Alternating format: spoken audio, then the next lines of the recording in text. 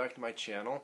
I know I've been making quite a few videos lately, but I've just been on a movie tear. I've been watching movies left, right, and center. I've been catching up on a lot of movies I've been wanting me to watch.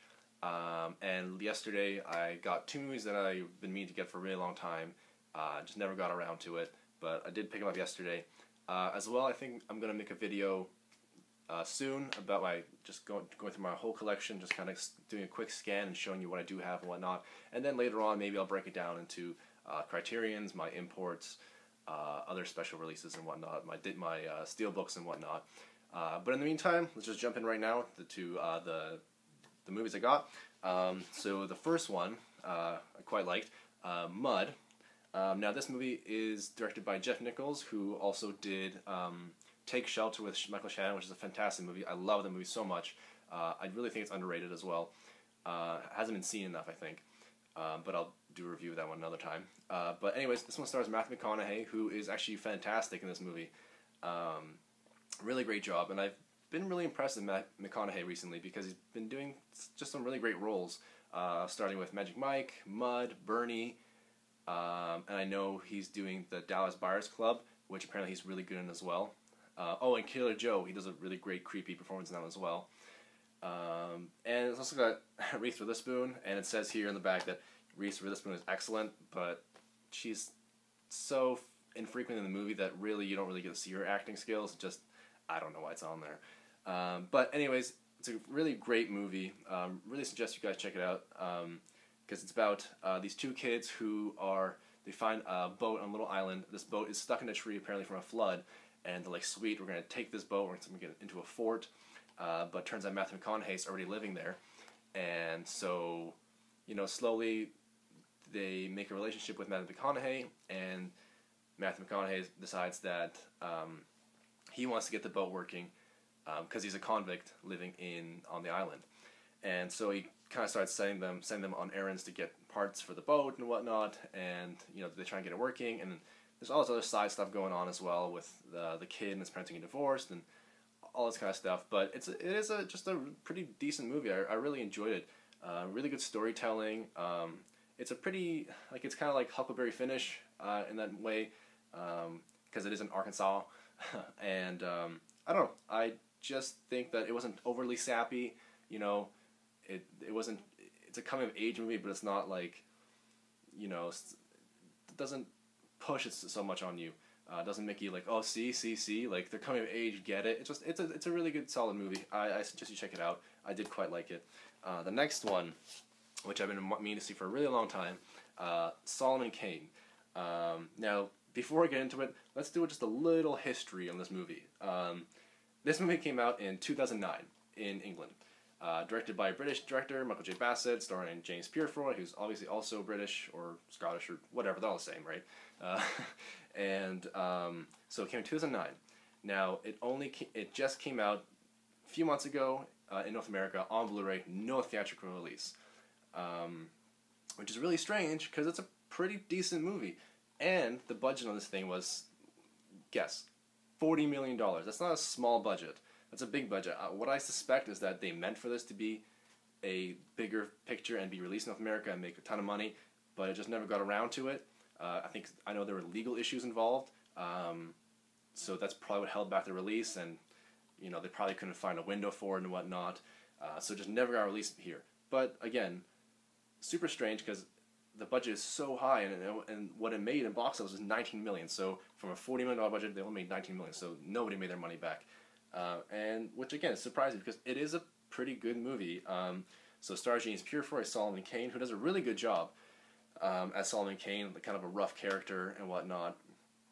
I liked his performance. The CGI was pretty good, which I was kind of worried about because I was thinking, 2009. I didn't recognize any of the companies involved in making this movie, but everything turned out solid. You know, the story, pretty standard. You're not going to be surprised, but you know, as an action movie, it's good.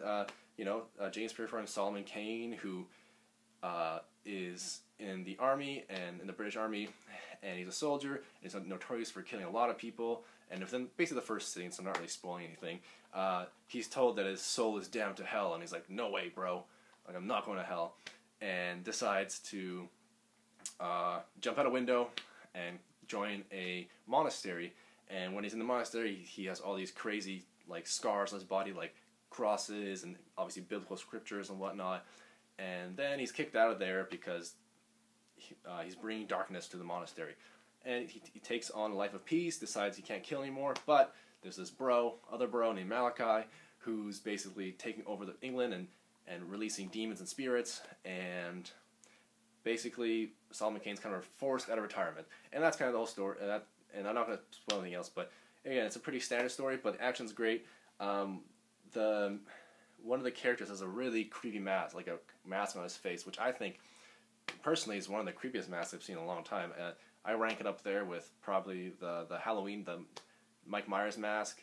It is really creepy. But overall, I'm pretty satisfied, maybe a 3 out of 5 or something like that, because, the story's kind of meh, but the action's really good in this movie.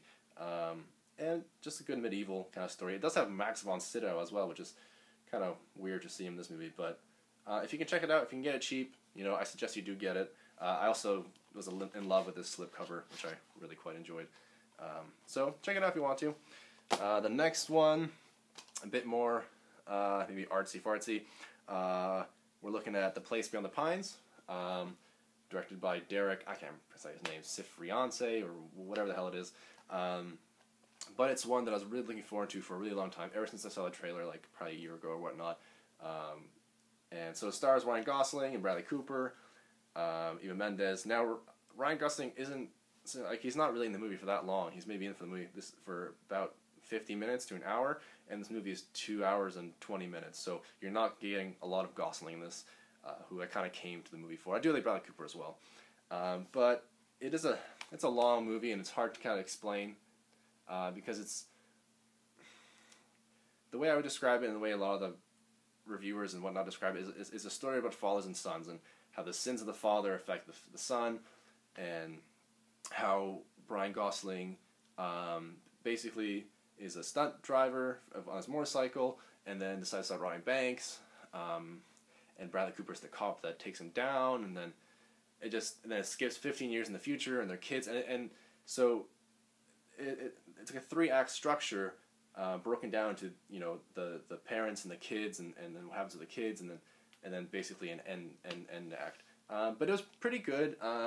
I know it got a lot of decent reviews. I think it's at like 83% on Rotten Tomatoes. But I know a lot of people also didn't like it because they thought it was boring, long, and not enough explanation about why this and why that. But I did like it. I mean to see it so long, so I kind of had it built up in my head. But it didn't really pass that expectation, but it did meet it, and I did quite enjoy it. So I think you guys should check it out if you've been meaning to check it out for a while. The next one that I got quite a while ago, just got around to watching it recently. It's called Excision. Stars Annalyn McCord. Now this one, I don't know. It was alright. I heard a lot of good things about this movie. I think it's like, I think in the 90s or something on Rotten Tomatoes, maybe in the 80s. But that's not a lot of reviews though. It's not like 100 reviews. It's like 20 or 40 reviews. But I heard a lot of good things about it. I heard that it was weird, and I saw the trailer, and the trailer looked really weird.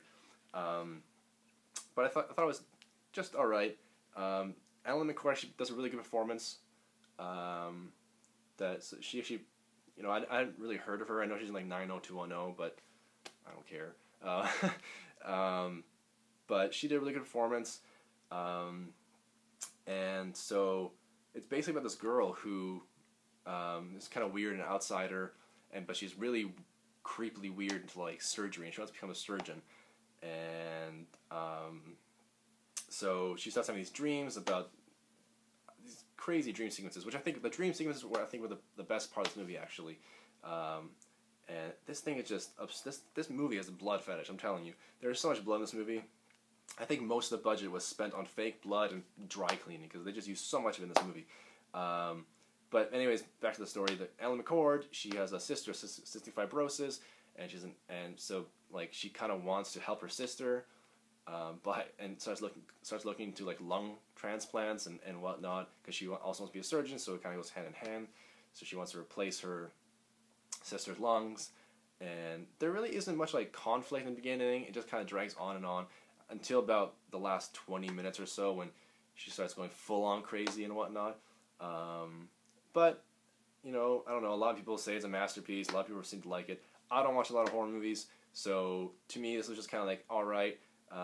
The ending kind of made it more worth it, but it wasn't an unexpected ending. It didn't blow my hair back or anything like that.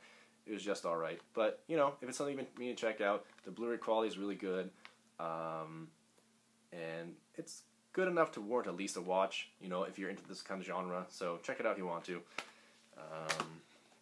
And so these last two are foreign films, and this one I got a long time ago, and I'm so bad at this. I ordered so many movies, I just never get around to watching a lot of them. So this one is called In a Glass Cage. Now this one is a strange one, and John Waters, the filmmaker, he says like they don't make art shortcuts like this anymore. More intense than Pasolini's Salo, if you know that movie, The 120 Days of Sodom, which is also a really weird movie. But what would I say of this movie? Like this movie, the atmosphere in this movie is really good. The sets and the actors, like the main guy is really creepy and crazy. But just wait, I'm gonna read the back to you because this movie is nutso. You don't see a lot of movies like this anymore. So basically, it's an ex-Nazi doctor whose wartime post in a concentration camp enabled him to commit the most appalling sex crimes against boys. Right there, what the fuck?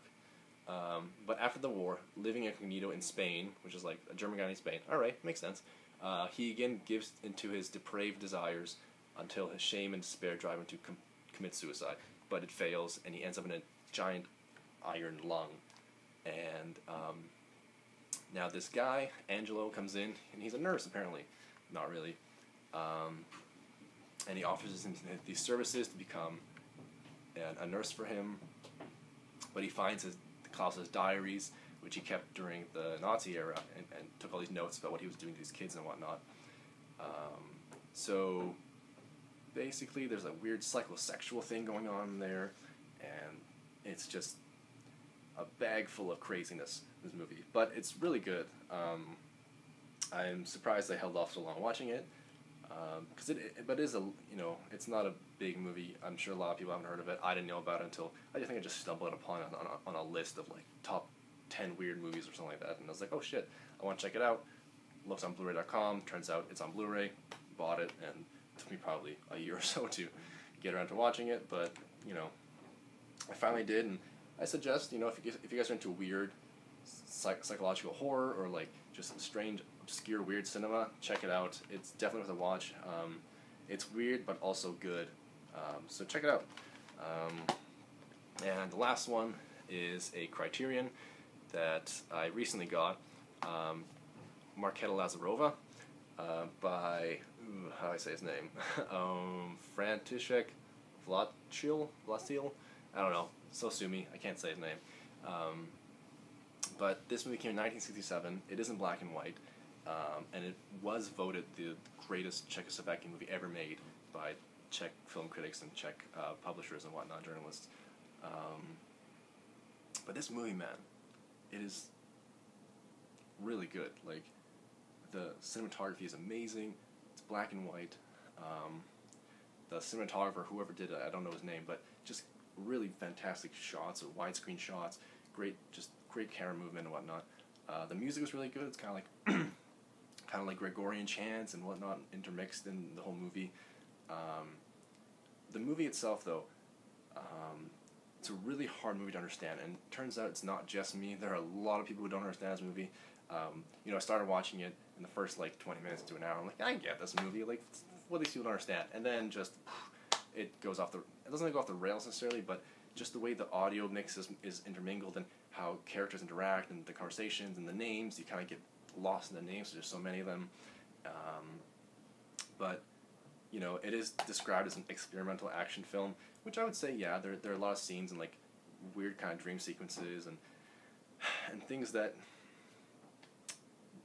didn't make sense at first to me. I kind of had to go online and look up some answers or see what people thought. But the Blu-ray is just beautiful. It's fully restored, 4K. I remember seeing a trailer on it a long time ago, and I was really interested in seeing it. So I was really close to actually, really close to importing the Czechoslovakian Blu-ray, because they had released one that apparently was region-free or whatnot. But then like a month later, like luck would have it, Criterion announces it, so I was super excited. I know it's on YouTube, so if like you really are kind of iffy on it, or at least want to see a trailer of it, scroll through there, go on YouTube. You can just type Marketa Lazarova, and I'm sure I think the full movie's on there somewhere. So, you know, check it out. I recommend it if you're someone who likes Criterions and kind of knows what to expect when buying Criterion, whether it be just a really good movie to something artsy and experimental. So, you know, buyer beware, but it is a really good movie. Other than that, you know, if you have any suggestions or comments, leave them below. And like I said, I'm going to try and do a video of my collection, and then what I'm going to do afterwards is break it down into sections of imports, Criterions, and anything else you guys want to see. If you guys want me to do top 10 videos or something like that, I'm happy to do that stuff. I'm on a tear watching movies, so I might be posting videos a little bit more frequently right now, because I've been going through every day, probably watching at least 1 to 2 movies. So expect more videos. Any questions or any comments, leave them below. You know the drill, guys. I'll see you guys soon. Thanks. Bye.